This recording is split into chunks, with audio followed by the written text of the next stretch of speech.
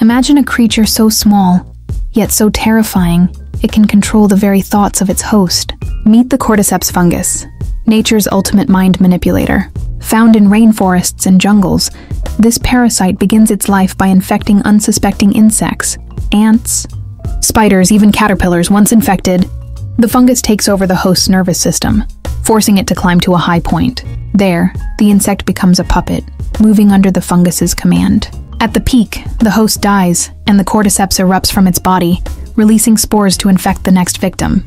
It's straight out of a horror movie, yet it's 100% real. Scientists study cordyceps not just to understand its horrifying control, but also for breakthroughs in medicine and mind-body research.